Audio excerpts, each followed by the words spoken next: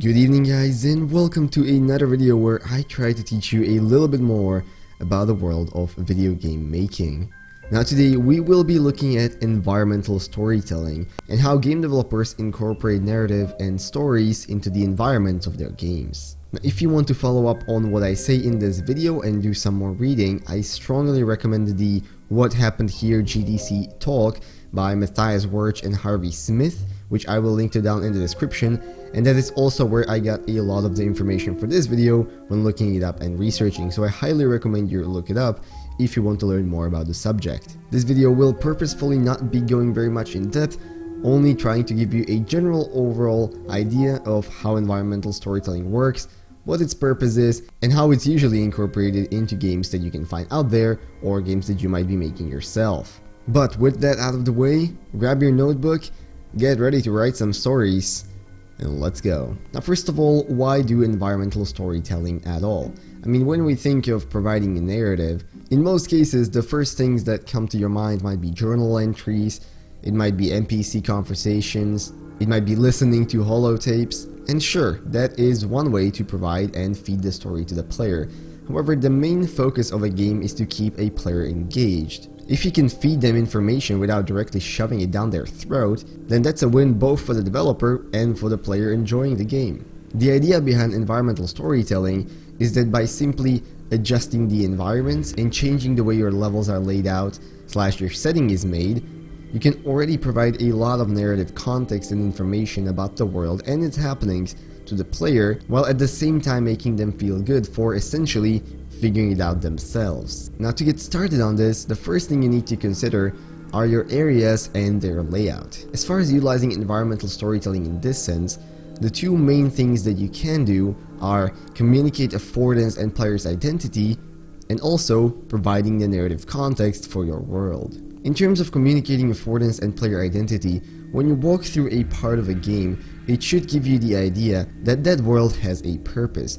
It is a part of a larger structure. In something like a medical facility, for example, this could be a specialized ward or a specialized wing. In terms of enforcing player identity, if you think to something like Portal, that game purposefully puts you into a fully white, clean, and almost somewhat alien-looking facility, really making you feel vulnerable, exposed, and trapped like a rat in a maze. In terms of giving narrative context, the way your levels and the props in them are laid out can explain several questions and give a general idea to the player about several things in this world, such as, for example, what the history of the place is, what the mood of the place is, how the inhabitants are doing, what are the living conditions, what was the purpose of it, what is the purpose now, and etc. Another great tip for this is that you can always incorporate structures that players recognize from real life, such as bar stools, tables, and bottles to create the setting of a bar or a restaurant, to help with both immersion and explaining what the original purpose of the place was. But now, the important thing here is not to get too stuck trying to make everything absolutely clear for the player.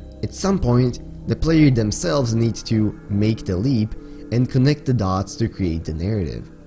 The beauty of doing environmental storytelling is that all the information is not right there for the player to just consume and move on. Instead, it might sometimes take a bit of a closer look or a bit of thinking about what's around the player to give an understanding of what that place is and what the overall context is. In this sense, even if some players end up identifying a certain situation slightly differently, having somewhat varying interpretations, this doesn't necessarily have to be bad. Well, of course, unless it's completely on the opposite spectrum of what you intended for the game to be. This is compelling because the game invites more investment and immersion from the player, whilst creating what you could call an indirect gameplay engagement in the form of connecting clues and hints.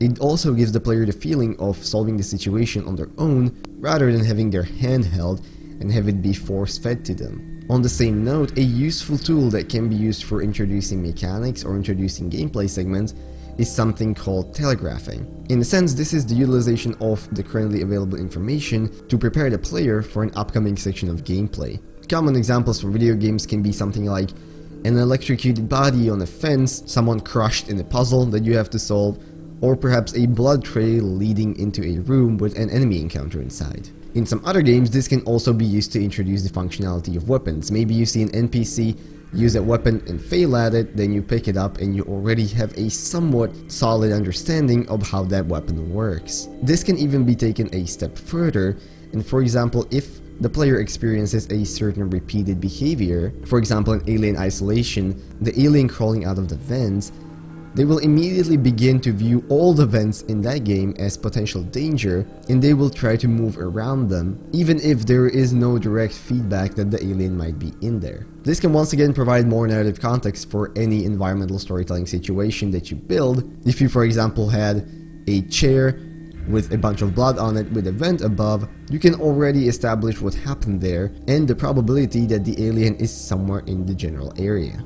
Alright, so we have the general overview, but now let's get down to the nitty-gritty. How do we actually make this happen? Well, the most important starting point is establishing a chain of events. In most cases, this is about creating a cause and effect scenario.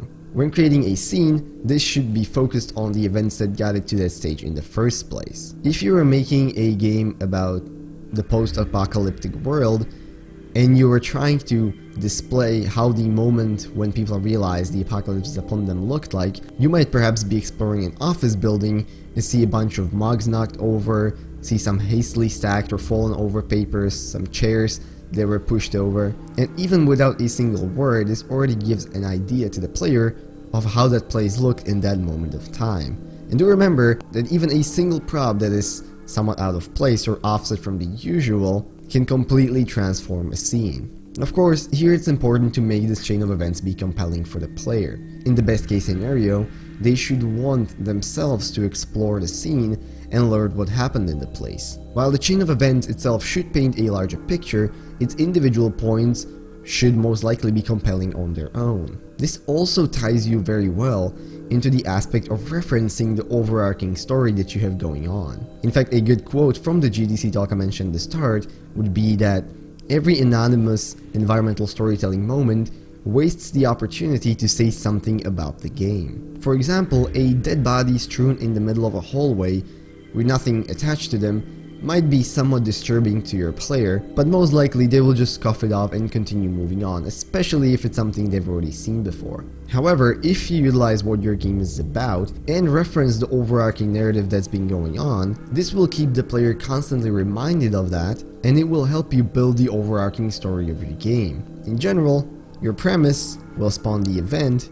and the event will remind the player of the premise. Here, of course, it's also important to mention that you should try to avoid disconnects. A very common thing for this can be a chain of events that involves something that the player cannot do, or something that just feels completely out of place with the setting and the narrative that's been given so far. And while this can be used for a shock value, one has to be extremely careful with this, because for example, trying to create stories about characters that the player has no emotional attachment to them will mostly fall flat on its face and will not have the desired effect that was originally intended. Now, just to slowly top this video off, there are a few extra tools that you can use to even make environmental storytelling dynamic, and hence include the player in what's happening a bit more. Now, there is a ton of ways to do this, but the two that I personally think work the best are interactability, essentially having the player be able to interact with objects in the world, push them over, and somewhat leave their mark on the world immediately draws them in and makes them feel a lot more involved in what's happening.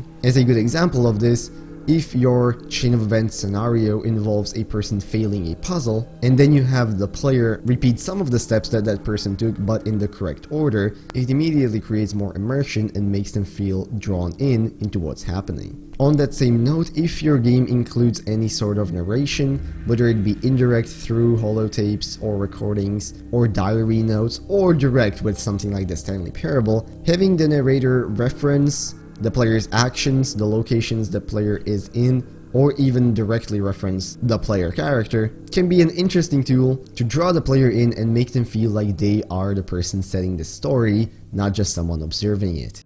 So, let's quickly recap. Environmental storytelling is in general a tool that can help with efficiently incorporating narratives into a game, keeping the player immersed and curious, as well as maintaining a coherent and believable world. The most important points for environmental storytelling are communicating affordance and player identity effectively, providing the narrative context for what's happening to the player, allowing the player to make their own interpretation of what's happening in the world, establishing a solid and compelling chain of events for the area, which can and most likely should call back to the overarching narrative story, and finally avoiding disconnects and making sure that whatever the narrative or the situations you are designing are, they feel like they belong in the world and not like something that is completely out there, because it might quickly lead to player disinterest and take them out of the moment. But anyways, with that, I want to finish this video off. I hope you guys enjoyed. As already mentioned, there's a ton of sources online that go way more in depth than I did here for the sake of time. And my first recommendation would be that GDC talk, which I'm leaving a link to down in the description below. If you liked the video, consider leaving a like, commenting or subscribing. All of those would be very much appreciated. And hey, maybe leave a comment telling me what your favorite part of environmental storytelling in any game out there that you've played was and how it got you immersed or took you out of the situation that you were in. I want to wish you a bit of rest off today, and I'll see you in whatever next video I make. Bye bye.